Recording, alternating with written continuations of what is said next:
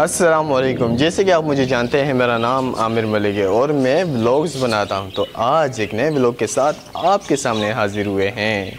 तो आज सबसे पहले हम फ्रेश होंगे और फ्रेश होने के बाद फिर दोस्तों से मिलने जाना है। बड़े दिनों के बाद दोस्तों से मिलेंगे तो फिर दोस्तों से मिलने जाना है।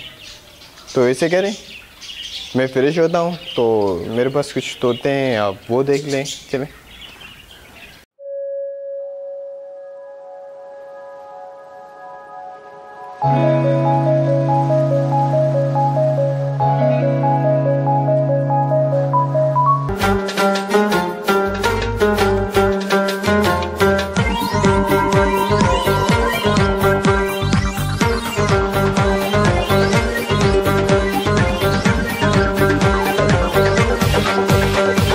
अस्सलामुअलैकुम अस्सलाम, अस्सलामुअलैकुम अस्सलाम।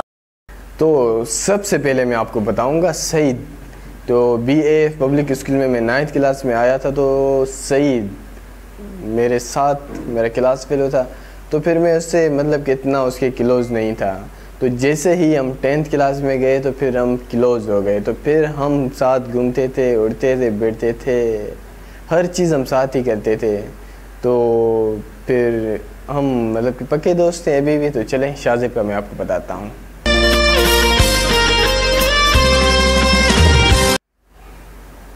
तो शाज़िब तो पब्लिक स्कूल में आने से पहले मैं शाज़िब के साथ मतलब कि थोड़ा घूमता था। फिर वहाँ से अच्छी मतलब दोस्ती हुई। फिर मेरा दिल चाह रहा था कि मैं पब्लिक स्कूल में जाऊँ।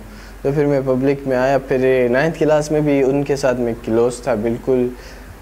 फिर 10th क्लास में भी हम क्लोज़ थे। मगर सबसे बड़ी बात यह कि हम जब 10th क्लास में पढ़ते थे तो हम तीनों एक साथ होते थे। तीनों जो भी करते थे तीनों करते थे, अकेला कोई भी नहीं करता था। अगर कोई स्कूल नहीं आता था तो कहते थे कि मुझे भी आज नहीं आना। तो फिर बस ये भी मेरा फ्रेंड है, पक्की दोस्ती है। तो चलें आगे भी लोग शूट करते हैं।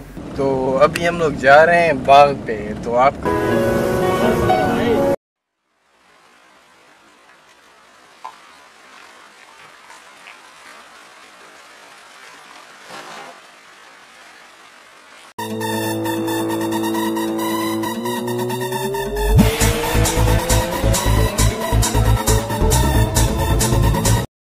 जी, तो अभी ये पसीने आप देख रहे हैं ना, तो हमारे इलाके में बहुत ज़्यादा गर्मी है। ये सारे पसीने उस वजह से हैं। तो अभी हमने कोल्ड ड्रिंक पी थी तो ये पसीने उस वजह से निकले हैं।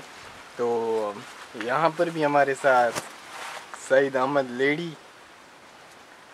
शाज़िब, रिंद और जैसे कि आप मुझे जानते ही हैं।